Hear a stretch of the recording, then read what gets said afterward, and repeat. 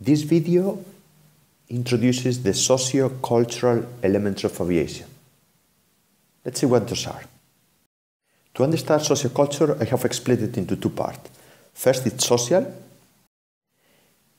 referring to the interaction of people. Culture refers to the values and practices.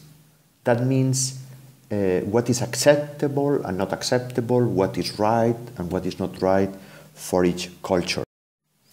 And sociocultural refers to the interactions of both society and culture. The cultural structures can be divided into different dimensions. One dimension is the national culture.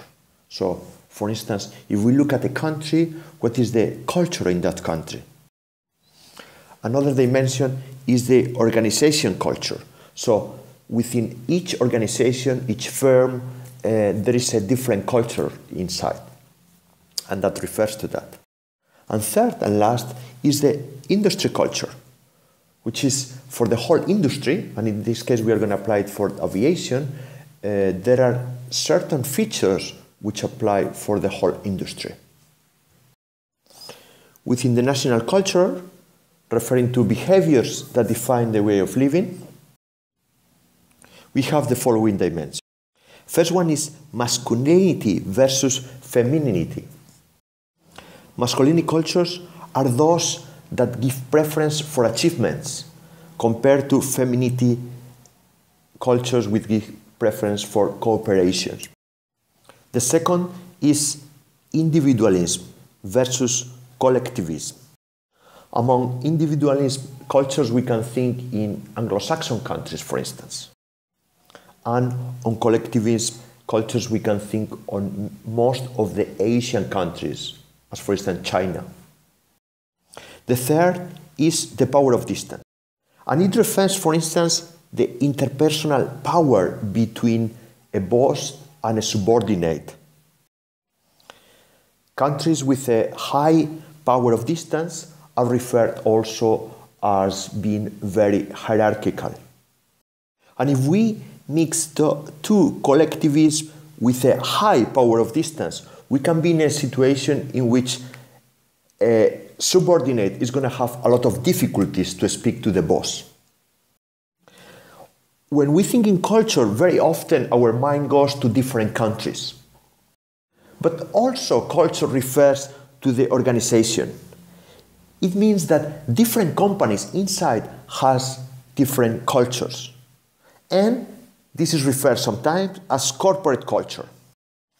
One example is organizations which are more hierarchical versus other more flat organizations. Hierarchical means me, the boss, is very well clear versus the employees. Whether flat organizations tend to treat more equally one and the others. The second is to stick to the rules versus being tolerant to differences. For instance, in my own culture, we tend to have lunch late, let's say at 2 o'clock. So I can be working in an organization which says, no, you have to eat at noon, 12 o'clock, and that's the time. Or could be other that is more flexible in the eating times, and you say, you can eat whenever you have the time and we have this spirit of time. This could be an example. And the culture that applies for the whole industry is called industry culture. And here we are interested on the aviation case. Within the culture of aviation, we want to look at two elements. One are languages, and the other is the terminology. When we talk about languages, there are two languages which are broadly spoken in aviation. One is English as the main communication language, and the second is the ICAO phonetic alphabet or aeronautical alphabet. English is the official language of aviation, and here we can look at different examples. At the air traffic control, when there is a communication between the tower and the pilot, English is the language normally used. When we look at the manuals and technical information provided by the aircraft manufacturers, English, again, is the language used.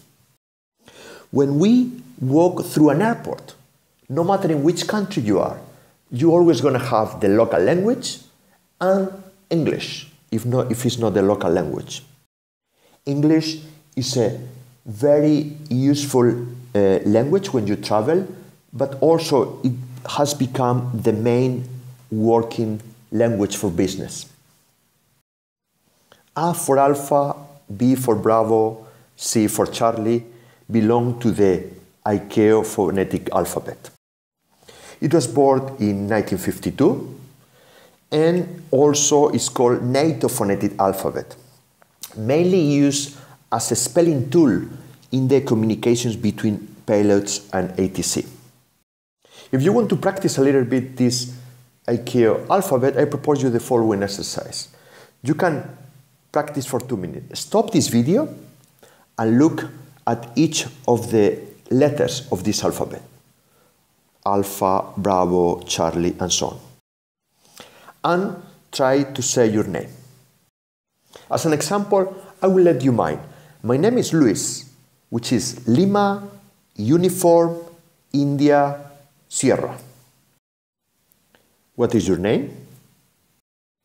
But before ICAO alphabet started to use in 52, other alphabets were used. For instance, the British Royal Navy was using one which, if I used to spell my name will be London, Uncle, Ink, Sugar.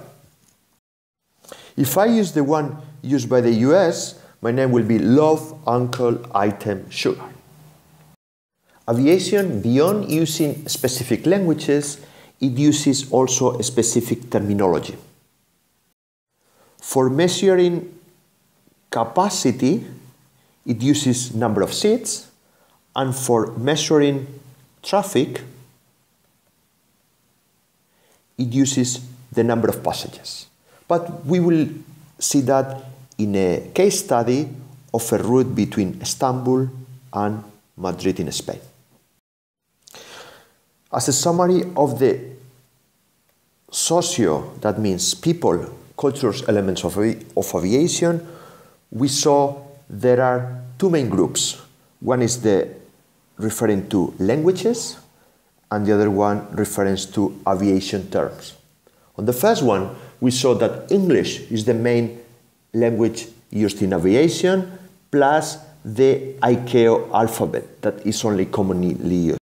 On aviation terms, we have capacity, mainly talking about seats, and traffic, mainly talking about passengers.